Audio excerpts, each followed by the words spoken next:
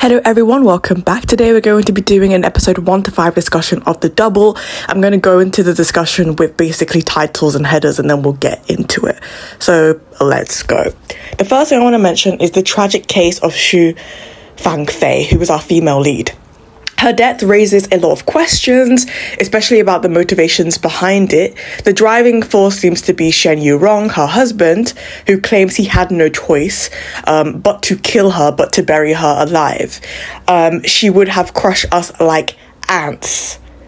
Talking about the elder princess Wanning, who wanted to marry Shen Yurong, and basically they felt very inclined to kill his wife so that his family, him, his little sister, and his mother don't die. So he sacrificed his wife for that. This statement reveals his fear of the consequences if she lived, his wife. However, it's hard to ignore that his decisions were heavily influenced by those around him, particularly the manipulative Wan Ning, the eldest princess. Wan Ning's motivations are clear. She wants Shen Yurong as her prince consort. She's orchestrated events to ruin Xu Fangfei's reputation, pushing the narrative that Xu cheated, which would allow Shen Yurong to dispose of her without much backlash.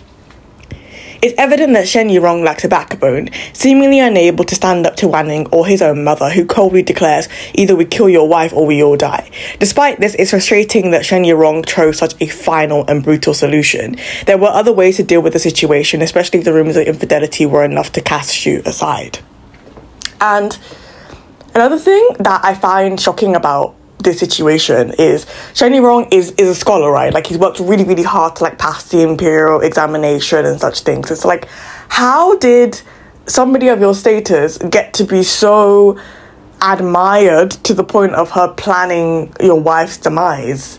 You know, an elder princess falling in love with pretty much an ordinary scholar. He might be super smart and pass the imperial examination and whatever and really admired, but just how did somebody of your status find a way to get somebody like her to like you? I know I'm not saying, right, that's oh, you know, you fell in love with him, it's fine, whatever, but the classism that's quite evident in dramas like these makes me just surprised that this is even a situation that we're being faced with, which I guess makes it interesting and unique within the genre alone. Second thing, the aftermath and Jiang Ruyu's plight. So moving on from Xu Fangfei's tragic end, we meet other significant characters who intertwine with the main narrative. Duke Su emerges as a key player, investigating the corruption involving shopkeeper Jia and the contraband salt trade. Duke Su's methods are ruthless, so this is going to be our male lead.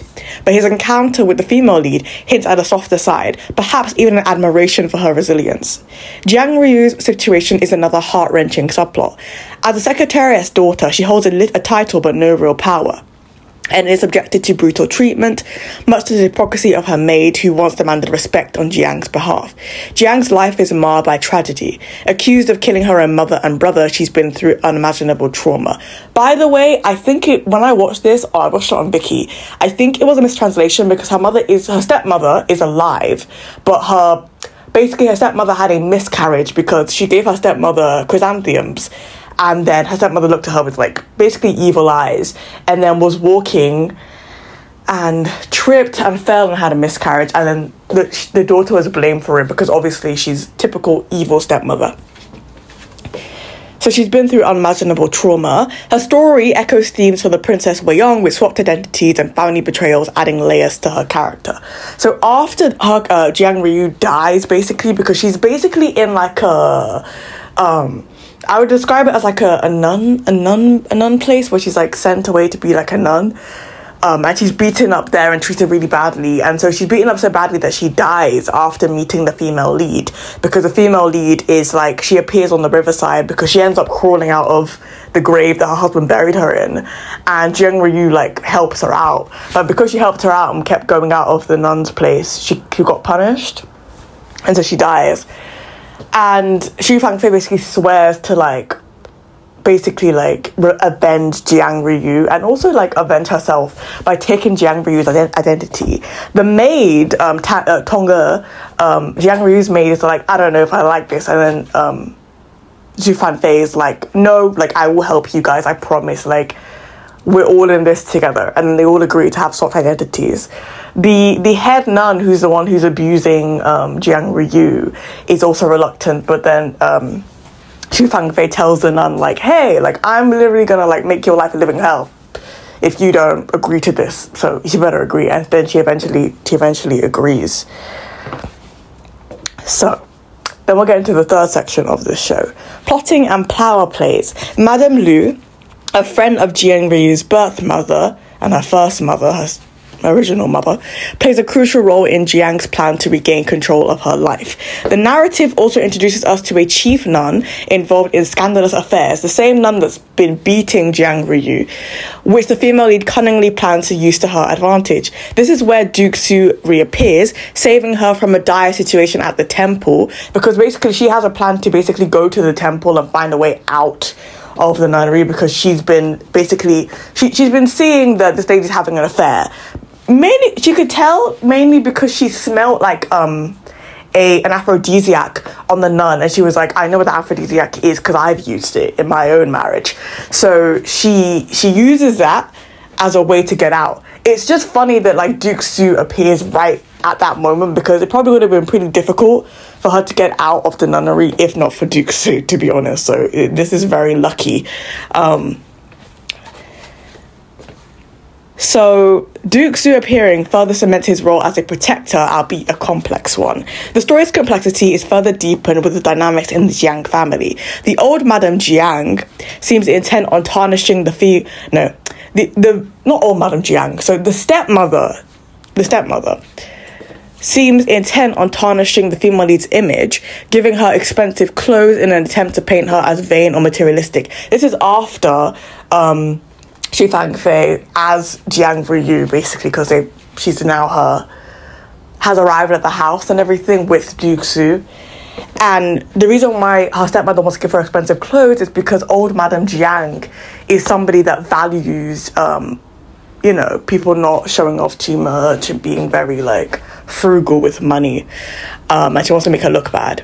The family politics, particularly with Jiang's elder sister and her younger half siblings, create a tense environment that the female lead must navigate carefully, especially with an important coming of age party approaching, a potential stage for her comeback.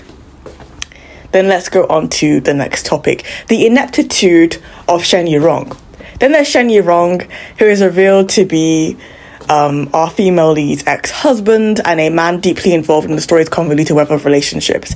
His presence at the Jiang household and the upcoming coming of age party is troubling. The idea that he could, be there and be so respected by the emperor and all these like top nobles kind of thing is ridiculous, knowing what he's done, but they don't know what he's done. We do.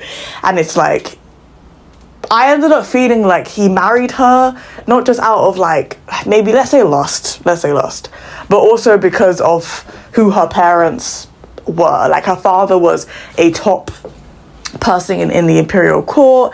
Her brother was also connected to it in a sense too, and so he wanted that power kind of thing. Like it wasn't, there's no way I'm going to say that he ever truly loved his wife to do this. I'm gonna say it's purely lust, because she was seen as like the prettiest girl in the world and like the smartest girl in the world, and he got lucky marrying her, right? He got lucky. But it's like, after doing what he did and going to that extent to like get rid of her, like tarnish her reputation and kill her, like I can say for sure, right, that this guy never actually loved her, which is really sad, because in episode 1 to 5 they meet each other like multiple times, and like he's like, oh, she's definitely not my wife, like they just look really alike. And she says hello to them, she's like, hi, like she says hello to him, his mother at the coming of age party, and the sister. And the mother and sister are like, oh my lord, it's a ghost. And she's just like, boo. And they all leave, and she's crying because she's so sad. Like, she loved him so much, and he betrayed that love, he betrayed that trust, because he never actually loved her. Like, let's be honest. So it's a web full of lies, and our main characters are, well, at least the female lead is definitely like in that web of lies. Deuk-soo's mainly focusing on his investigation, but you can definitely tell he feels intrigued by her, and that it's possible that he's liked her for quite a long time because they've seen each other before. Like, he's seen her in the street and people have been telling him about her. Like, he knows who she is actually, and he knows she's lying about who she is, so he's just he's curious to see how this opera sort of unfolds. And I will say something about the visuals in this drama. Like, it looks like it's like it's laughing at itself. Like, it looks like a parody of maybe your average not gen swap, but like soul swapping genre. Like, this looks like, it visually looks like a parody of, like, let's say something like In Blossom. Let's say, right? Like, it looks like a parody of something like that in the investigative romance drama, as well as like the mystery aspects of the drama. Like, visually, the scenes that are like really serious are like zoomed into their faces, and it's just like it paints itself as a comedy. Narratively, not so much, but visually, yes. Like, it's visually, the visual and narrative aspects of this drama are like completely different, which makes me feel quite divided about how I feel exactly about this drama. But I will keep on watching because I'm intrigued by how it's being filmed, like, in my opinion, like a comedy visually, but then narratively it's actually very serious.